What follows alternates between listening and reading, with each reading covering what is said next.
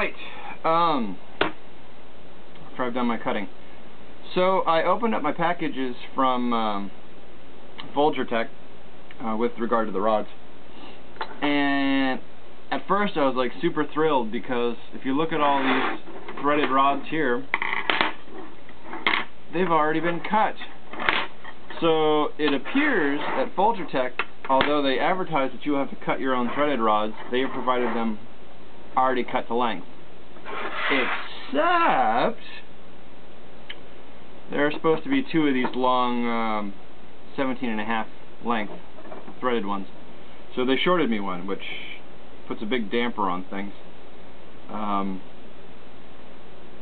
thought that was for the Z-axis, but the more and more I think about it, I think these guys are the Z-axis, these thinner ones.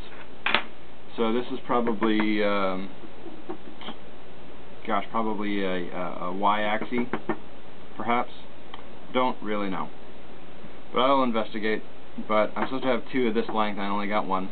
Everything else, lengthwise of the threaded stuff, was there. So they will get an email from me.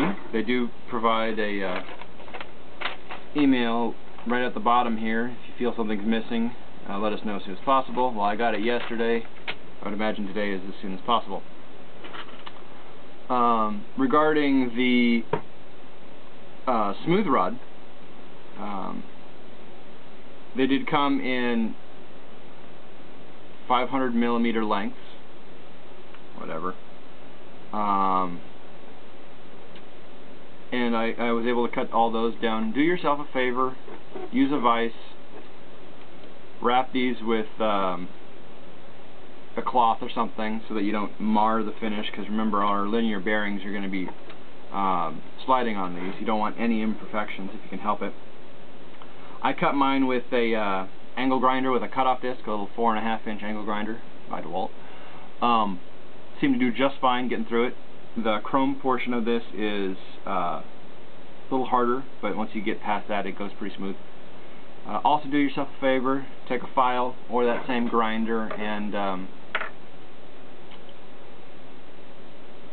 finish your edges. Just round them a bit so you don't cut yourself, because they will leave nasty burrs. Once they're installed in the machine, the printer, it might not make much difference, but have some class. Finish your ends of your rods. On that note, the rods that did come from Folger were finished quite nicely. That's actually always a concern of mine. When you're cutting through threaded rod, you have an easy tendency to booger the ends so that a nut wouldn't start on it. So definitely take a file, your grinder, paper the ends so that you have a good start. I think the next step for me, short of sending the email asking for another one of these threaded rods, is to go to the hardware store and try to pick up those screws to hold the power supply on too. I don't care really.